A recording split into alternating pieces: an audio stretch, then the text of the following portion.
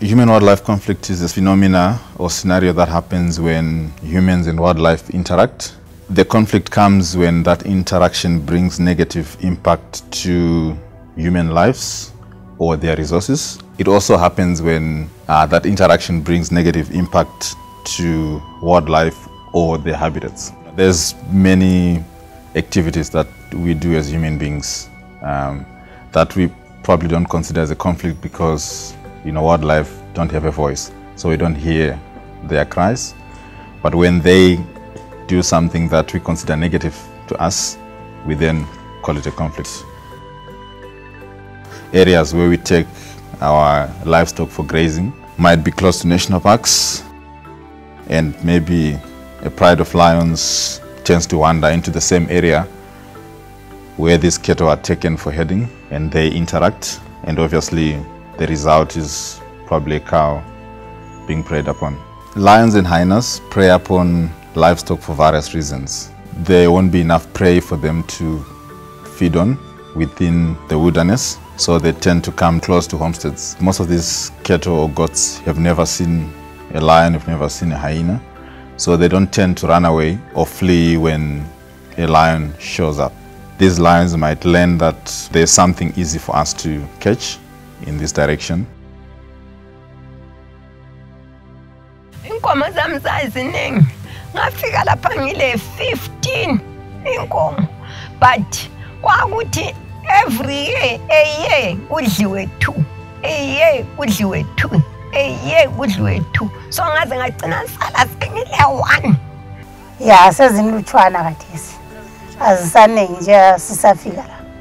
Sadlelwa inkomo ezingu4 amalayo. Izifuyo sezayehla ngenxa yezilwane. Yizo ezibangelayo because ziyabamba usuku lemini.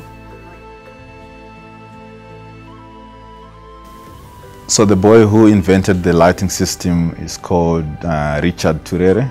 He's a Kenyan boy. I think he was 9 years old when he invented the system. His father's cows were being attacked a lot at night, so he then put a few flashlights around the crow, which would be flashing. After he did that, no lions were coming. He then designed a system whereby there was a solar panel charging a battery, and the battery connected to the lights. But within the circuit, he then put a indicator flasher unit. So that flashing apparently simulates someone patrolling the perimeter. So it scared the lions away. So that's how we came to have this Nite-Guard system, which we are currently running as a trial.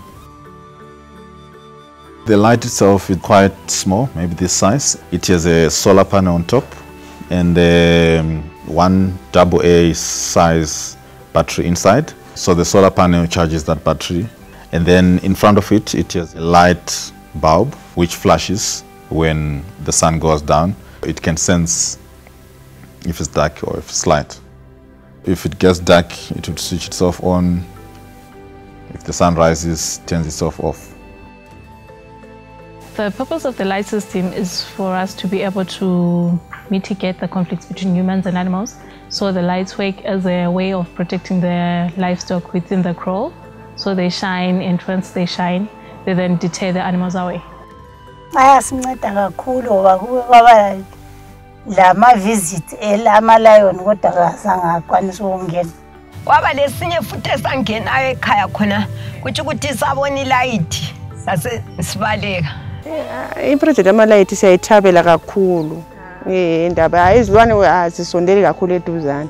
We record the number of attacks, and we also take note of the kind of predator, and we also take note of the frequency, the seasons, and the time. Amalayithi ngiyathaba ngawo sibili olubana ngaya kulamalayithi ngayiziyadla. Ngoba sesihlezi ngcono kakhulu kathesi. Loba silele kasisayesaba ukuthi uyalala uvuka usiyakhayela inkomo esibhayeni.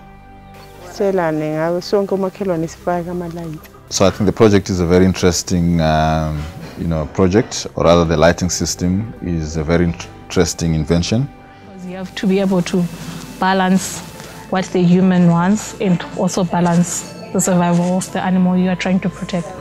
If our results point out to it being very effective in mitigating this problem of predators attacking people's cows at night, I would think it's something that most people should adopt. So I'm really looking forward to the results of this trial.